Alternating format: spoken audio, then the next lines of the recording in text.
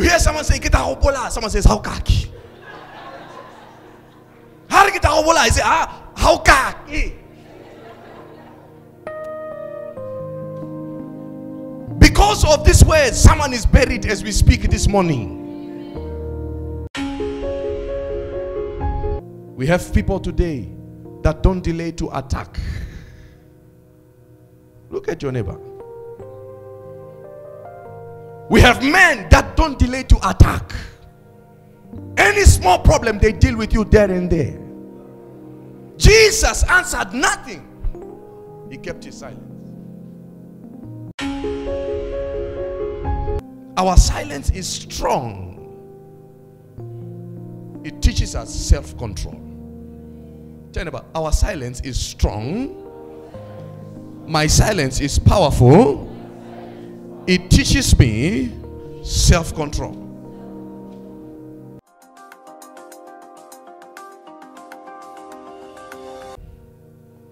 The Bible says, now Jesus stood before the governor. And the governor asked him, saying, "Are you the king of the Jews?" And he said to him, "It is as you say." Verse 12. And while he was being accused by the chief priests and the elders, he answered nothing. Then Pilate said to him, "Do you not hear how many things they testify against you?" Verse 14. But he answered him not one word, so that the governor marveled greatly. That verse 14, he answered him not one word. There are people here today, your words are like arrows. When you speak, you trust. Words are like arrows. You are here today.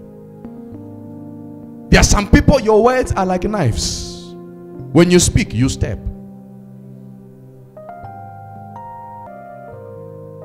And he did not answer. Our Lord Jesus Christ's silence, it shows us how much he depended on God. Meaning, your silence shows me how much you trust and depend on God. That's why we say, "Mighty warrior, great in battle, Jehovah is your mighty warrior, mighty warrior, great Jehovah." That's why we sing that.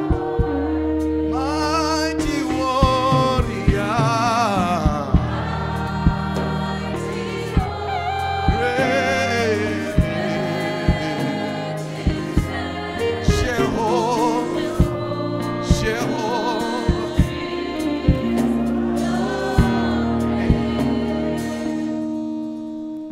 He kept silent because he knew someone would fight for him. Those who maintain their silence, they acknowledge that God speaks on their behalf. Tell about those who maintain their silence,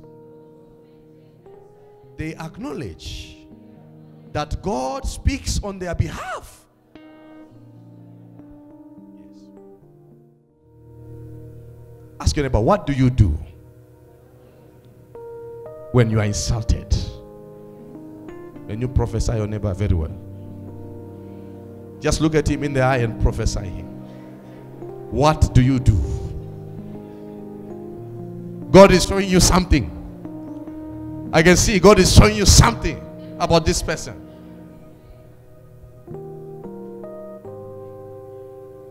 It brings me to the title of my message today.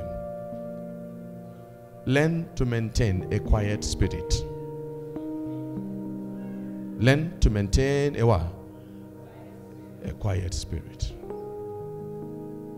Our silence is powerful.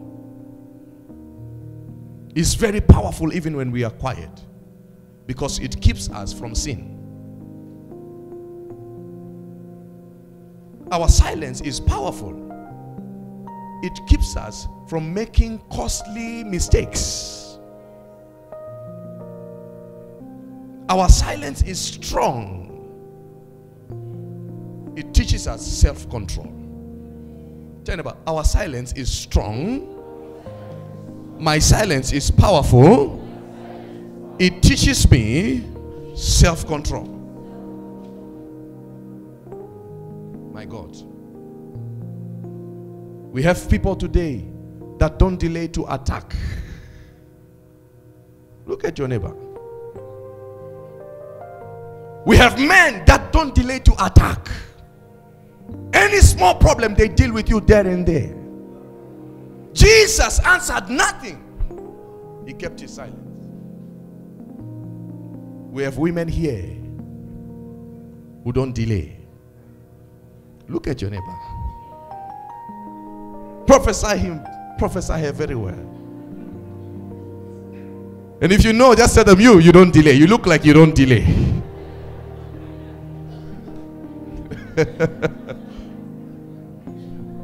Jesus answered nothing. People of God, today, it is not only accident that is dangerous. Words are very dangerous. Because of words, families are broken today. Words. Even a fool is considered wise. Let's look at that. Even a fool. That's verse 27. He who has knowledge spares his words. Can you spare your words? Can you spare your words? I will spare my words. He who has knowledge spares his words. That means you can have a point, but it is not everywhere where you have to prove a point. And a man of understanding is of a calm spirit. Even a fool is counted wise when he holds his peace. People of God, your silence can save your life. Just by you being quiet, it can save your life. There is one of the most dangerous words in Botswana. Do you know it? One of the most dangerous words in Botswana. I'll spell it. G A O K A K E. You are not hearing me. It's what? That is one of the most dangerous words in this country. You hear someone say, "Kita hobola." Someone says, "How kaki?" How kita hobola? I say, "How kaki?" Because of this word, someone is buried as we speak this morning. It's not an accident that killed them. This word, how kaki, it has killed many people. I saw an article, a woman had stabbed the husband 15 times. But if you had kept quiet, maybe there would be peace and dialogue today. How kaki? It's dangerous. It's dangerous. It is better to appear a fool than to constantly try to prove a point. And someone loses their life in the process. It's wrong. It's very wrong.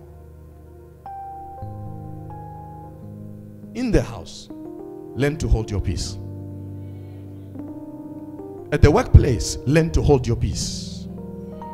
That means you can talk about me, but I will hold my peace. It means you can insult me, I will hold my peace. This is our problem.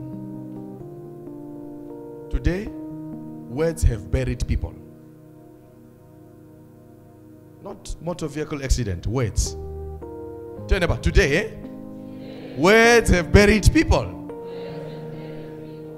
Just a word. It has buried people today. And we need change. I need to change myself. I don't know about you. My speech has to change for the glory of God. Forever I am changed by your love. In the of your majesty, majesty, majesty.